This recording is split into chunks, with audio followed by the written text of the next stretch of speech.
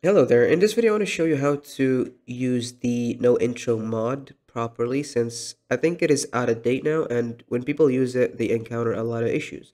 Now, first we go to this manual download right here. I'll leave a link to each file in the video description for you to download as well. And we go to this second one right here and we download it. This one has the tools we need to extract the files. Now this is how to do it manually, but if you don't want to do it this way, you can just download the file that I made edits to and just drag and drop it to where it's supposed to be, just like I will show you in the video. Just make sure to do a backup. Now we go to where the game is installed and we go to the data folder and we drag and drop this patch.fat into the npack executable from the tool we got. And what this will do is it will unpack everything into a folder.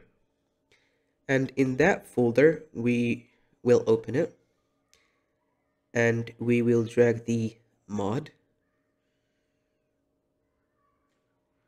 Let's open the mod. We download it and we go to the patch and we drag and drop accordingly to where each folder exists. If it doesn't exist, we just drag and drop the folder.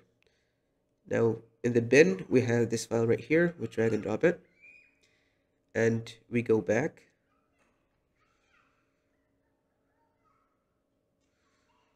And then we drag and drop this one, sources, right here. Since it doesn't exist, we're just going to drag and drop it. And that has the videos. Now what we need to do is pack it back up. Of course, we need to make backups before we do this. So make sure you have backups of the file. Now we rename it back to patch. And we drag and drop it into the pack one. And it's going to overwrite the existing file with the new one. That's it, we are done. Now we just go ahead and launch our game. Let's test it out. And now it's gonna skip all the intro videos except for the press any key, as you can see here. I hope this helps you, and peace out.